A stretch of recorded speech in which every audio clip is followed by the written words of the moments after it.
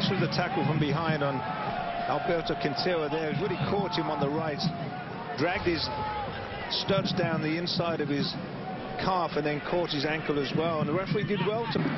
Vegas, Costa Rican, set to serve it in.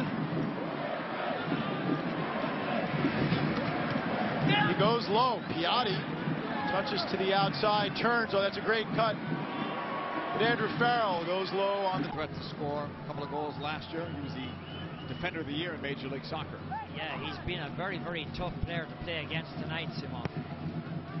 Pushed back out. Bernardello was open. Inside.